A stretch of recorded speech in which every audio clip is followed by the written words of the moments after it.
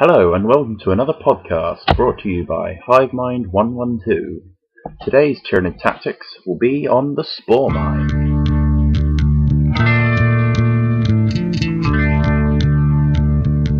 Okay, so before we begin about the tactics on how Spore Mines are actually pretty good, I'm going to tell you, you're not crazy for curiously clicking on this video thinking, Spore Mines? Tactics?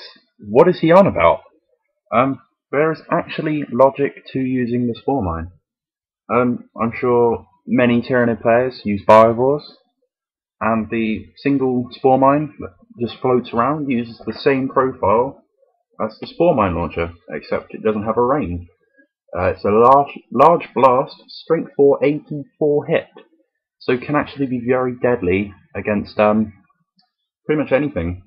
You know, it can hurt Marines if you get lucky, but against Horde armies, foot slugging orcs, guardsmen, even guardsmen and carapace are going to feel the burn if they get hit by a Spore Mine. So yeah, you're not mad if you're thinking, how can I use Spore Mines? But I mean, I think Spore Mines are the most underrated Tyranid unit entry. They are 10 points each, 10 points a model. You have to take a minimum of 3, so it costs 30 points, which is what I personally would use. I start using them in about an 1850 point game. I will take 3 clusters of 3, so 9 Spore Mines is 90 points.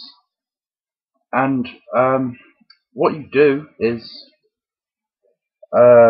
you take your cluster of Spore Mines, and after table sides have been picked, but before deployment, you deep strike in your 3 Spore Mine clusters. Now, what you do is you deep strike them in normally. You put down the first Spore Mine, scatter it, put the other 2 around it, then you do that simultaneously for the other groups.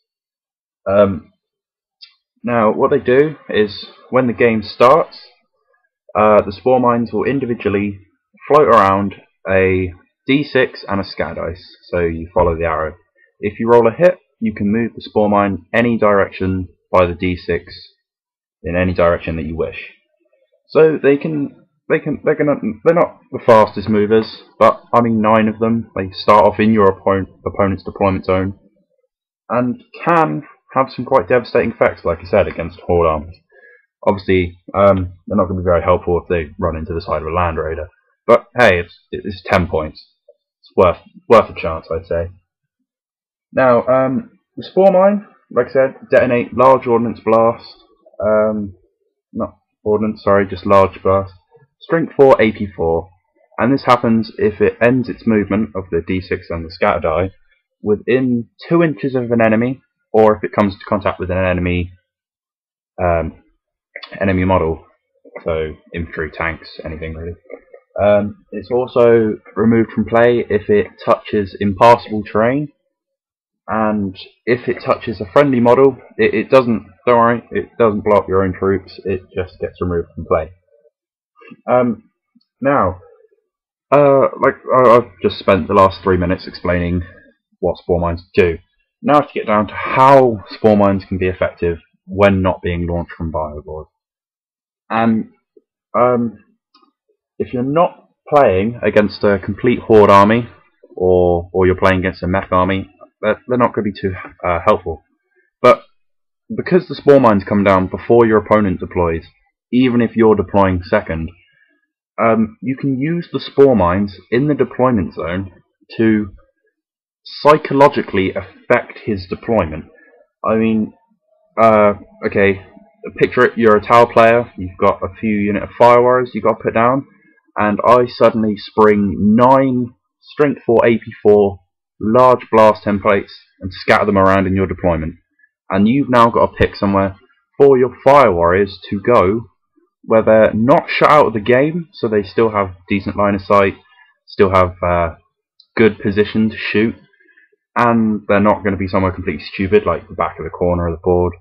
Or another scenario, you put down, so you pick sides, put down objectives, and then I put some Spore Mines on your objective. Now, other than the psychological effect of deployment, so you think, oh, geez, I've got some spore mines in my deployment now. I've got to try and get away from them. You can, if I'm not, if I'm correct, you'll pick sides. You'll put down any objective markers, and then you will put down the spore mines. And I mean, if you're playing bases, you can put the spore mine down on the objective. Now, this will mean your opponent will have to take a unit, whether it's a throwaway unit, a basic infantry unit, or a vehicle. They're going to have to spend a turn shooting the spore mines off that objective if they want to go on and claim it without kind of blowing themselves up. Because you can't really run the risk of waiting for the spore mines to go and scatter off and run away from the objective. And yeah, so really that's the spore mine. It's just a psychological weapon, if you will. I mean, like I said, when it gets to about 1850, I mean, you could even use them in 1500. Why can't you? Well, I mean, you don't even have to use like 3 groups of 3. You can just use a couple of groups. I wouldn't recommend taking just the one group of 3 because there's not really enough of them on a 6x4 board, which is what the usual game will be on 6x4 down our local gaming club.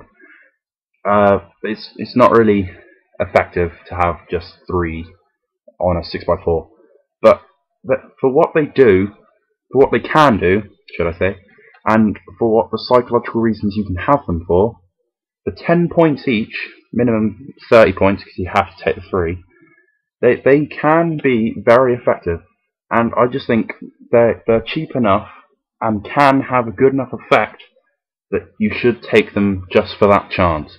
I mean, even if they don't really do anything that game, they kill a couple of guys or they don't kill anything at all, they still do that psychological deployment zone effect on your opponent, which is worth probably the 90 or the 60 points you're spending in the first place anyway. So this is so hopefully this has helped you think that next time you browse through your Tyranid codex, you won't just breeze past the spore mines. You're taking into consideration what I thought and think, oh yeah, this isn't complete madness. And thank you for tuning in and watching, and I'll see you all later.